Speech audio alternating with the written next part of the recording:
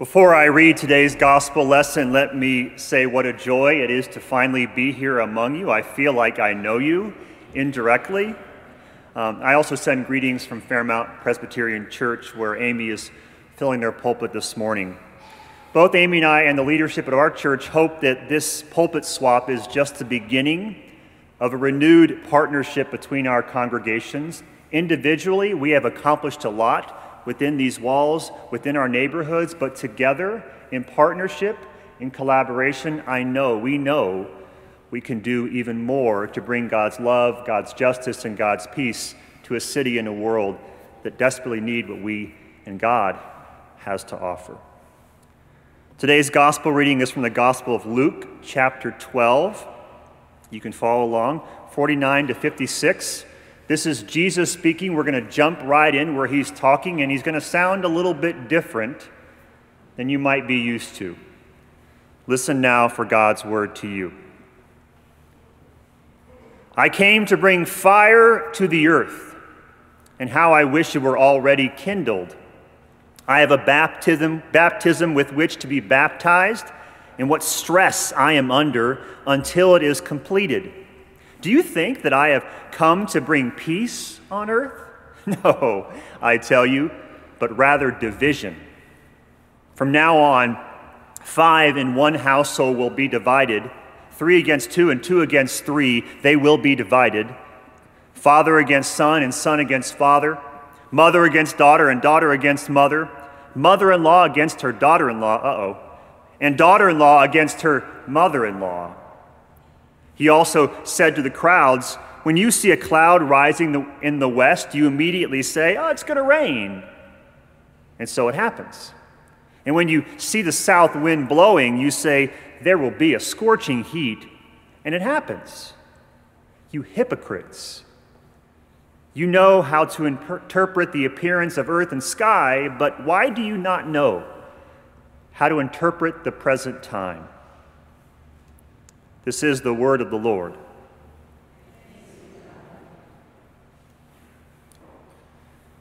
Before he met her, Doug had been very nervous about attending his very first spin class. He'd heard horror stories from friends at how difficult a spin class could be, how brutal the hour on that bike could be. But when the teacher greeted him at the door with that warm smile and a cheerful disposition, Doug thought to himself, this won't be so bad. Good morning, class, the teacher began. My name is Tammy, and I'm standing in today for Tom, who's sick. I'm so glad to be here today. I hope you're ready to spin, because today's class is going to be a lot of fun. At that greeting, all the anxious spinners in the class looked at each other and let out a corporate sigh of relief. This is going to be a piece of cake, the guy next to Doug whispered. Then it happened. The music started, and Tammy, sweet Tammy, transformed into the most demanding, intimidating, and cruel spin teacher on the planet. All right, class, she bellowed, pedal like your life depends on it. Go, go, go. And it was the longest hour of Doug's life. So what was your first impression of Jesus? When you first met him, when you first heard his teachings, what did you think? Who did you think that he was? What did you think he was like? Up to this point in Luke's gospel, he's made a pretty good impression on most people. Sure, he's been a bit confusing and demanding at times, but in general, Jesus come across as a pretty nice, reasonable guy. Until today. Do you think that I have come to bring peace to the earth? He asks. Yeah, we do. No, I tell you, I have come to bring division. From now on, 5 in one household, he goes on, will be divided, 3 against 2 and 2 against 3. They will be divided, and then he divides up the whole family. Father will go against son, son against father, mother against daughter, daughter against mother, mother-in-law against daughter-in-law, as if it wasn't hard enough already to get along with your in-laws. Now this. Now, to be clear here, today's passage is not permission for you to write off your in-laws, or that person in your family who pushes all your buttons. Sorry, but that's not what this is about. This is also not permission to go out and seek conflict for the sake of conflict. That never really works, especially in family systems. No, today's lesson is a simple reminder to us of what can happen to our primary attachments when we seek to follow Jesus. Like every other couple on the planet, Tom and Susie had their share of troubles. But as they sat across from their pastor, it became clear to her pretty quickly that it was not their recurring arguments over money or the kids that was destroying their marriage. What was tearing them apart as a couple was Susie's willingness to forgive Tom, to forgive him for all the things that he had done. And Tom had done some pretty unforgivable things. And yet, for some reason, Susie was ready. She was ready to move on. She was ready to forgive. She was ready to show him mercy. But Tom would have none of it. And it was this unwillingness to accept her forgiveness, to accept her grace, to admit his sin, that was a driving wedge in their relationship. Now, Susie had been willing to maintain the status quo of tit for tat that had defined their relationship from the very beginning. They would likely not have been in that office that day, not sitting in their pastor's study, talking with their pastor about the possibility of ending their marriage. But she had had enough of living that way, of keeping score. She believed there had to be a better way. Conflicts, in my experience, conflicts are not what tear apart nations, faith communities, or families. Conflict is a necessary part of life. That which does not adapt dies, and adaptation involves change, and nobody likes change, and so we have conflict. But conflict, in my opinion, is not what divides. The wedge that Jesus talks about in today's passage, the dividing fire that he refers to, isn't judgment, it's mercy. The same mercy that allows for wholeness and peace, the same forgiveness that can restore broken relationships and heal broken hearts, that same mercy can also drive a wedge between family and friends. And that's because we live and work in a world where we are all constantly, all day, all the time, judging and evaluating and sorting. We are all being judged, being evaluated, being ranked, being put in our place every second of every day. And it's into this crazy world of tit for tat that Jesus comes to us and shows us a better way to be in relationship with each other. Starting at the fringes of society and working his way inward, starting with the least deserving, the most sinful, and working his way into the ones who saw themselves as the most righteous. Jesus keeps preaching the same message of radical mercy and life-transforming grace. It doesn't matter if you're on the edge or in the middle, he preaches the same thing. Forgiveness is available to you here and now. And it's this message of hope and acceptance of all people that divides mother against daughter, son against father, and friend against friend. Jesus was not killed because he sought out conflict with the powers that be. He was killed because his message of mercy was a threat to the way the world worked. I have a colleague who once served a vibrant upper middle class church in a suburb of a large American city, and no, it's not Fairmount, but it looked like Fairmount. When graduation season rolled around, he informed the governing board of the church that instead of honoring the high school graduates by announcing in worship their college of choice, their accomplishments, and their class rank, instead of doing what they'd always done, both he and the youth leader would invite the kids forward and talk about their faith. It seemed harmless enough. He wanted to emphasize their value in light of God's love for them, rather than assign them value by what they had done in comparison to other students. Well, when word got out that the graduates would not receive their due in worship, the church went crazy.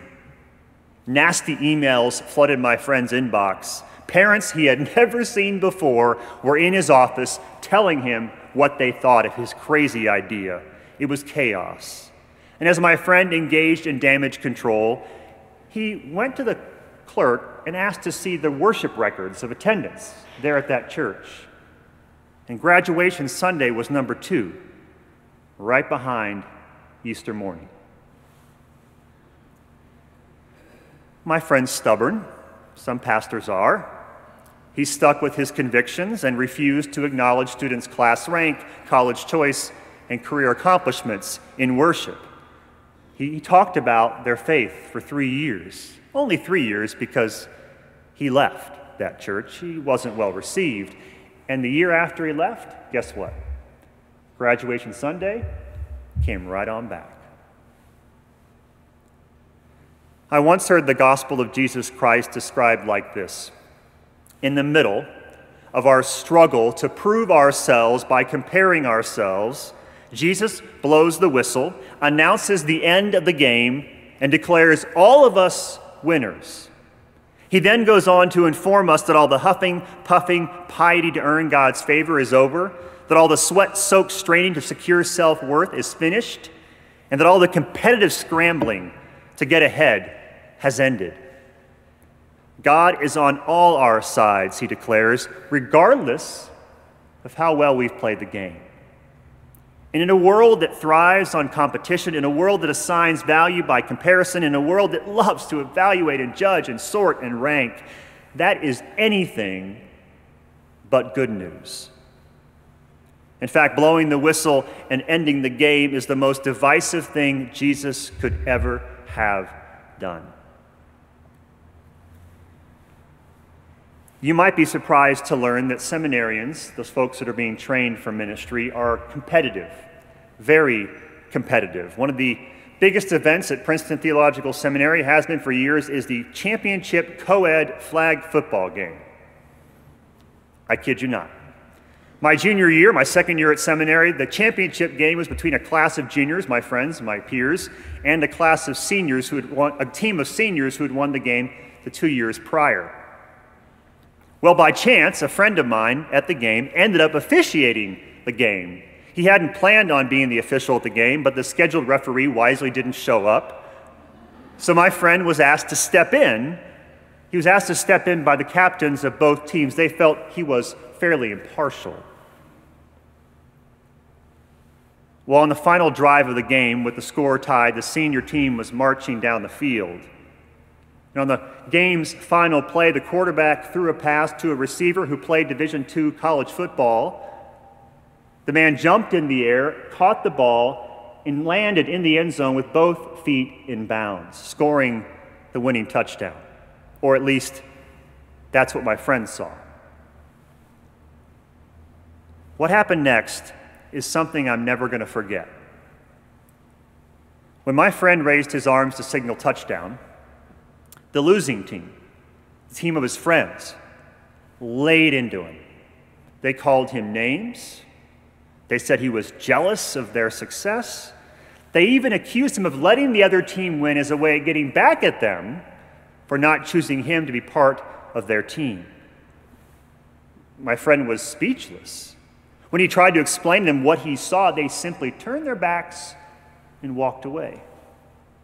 A few hours later, there was a knock on my friend's door. It was his best friend, Sherry, who was on the losing team. My friend thought she had come to apologize for what had happened, but she didn't come to apologize. She wanted to forgive him, she said, to move on, but she knew if she did, there would be hell to pay. She wanted to move past what had happened, but she knew that doing so would mean losing friendships in the process. I went to a reunion a couple years ago, and we still can't talk about that game.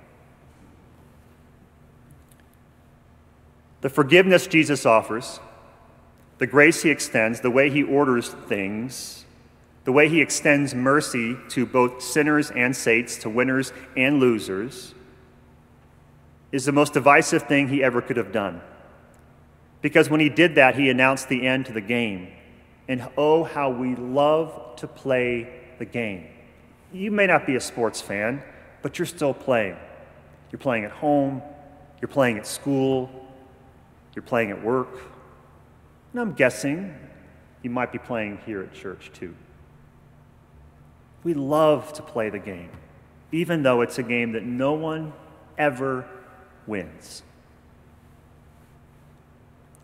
In the early morning hours of January 10th, 1966, Sam Bowers, who was then the imperial wizard of the White Knights of the Ku Klux Klan, drove out of Hattiesburg, Mississippi, to the house of Vernon Dahmer. While Dahmer and his family slept in their home, Klansmen doused their house with gasoline and set it on fire. Dahmer's 10-year-old daughter was injured in the fire, and Dahmer died from his injuries a few days later. 30 years later, after 4 missed trials and 30 years of injustice, Sam Bowers was finally convicted of the vicious murder of Vernon Dahmer.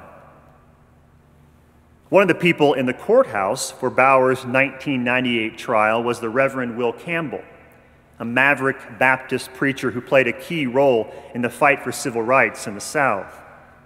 While serving as chaplain at the University of Mississippi, Campbell had gotten to know Vernon Dahmer while working closely with him on voting rights issues in the state. Campbell was assumed to be at the trial 30 years later to grieve the long-ago death of a dear friend. Courtroom reporters were shocked, however, to see Campbell being embraced as an old friend, not only by Ellie Dahmer, Vernon's widow, but also by the defendant, Sam Bowers. He embraced them both that day in court. When one of the reporters covering the trial asked Campbell how he could possibly be so friendly with both the victim and the vicious monster who committed the crime, the ever salty-tongued Campbell replied, "Because, damn it, I'm a Christian." Abraham Lincoln was once asked whose side of the Civil War he thought God was on. He wisely responded, "Sir, my concern is not whether God is on our side. My greatest concern is to be on God's side." Jesus makes it clear in today's passage and all throughout Scriptures, it's in the Old Testament too, God is on the side of the most disruptive force in the world, unconditional, undeserved, and at times incomprehensible love. Forgiveness is the most powerful force God has ever unleashed upon the earth, because it had to be.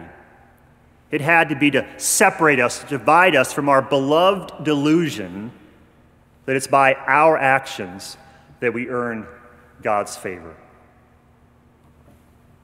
"I have not come to bring peace," Jesus says, "but rather division. And nothing is more divisive than love freely given." Amen.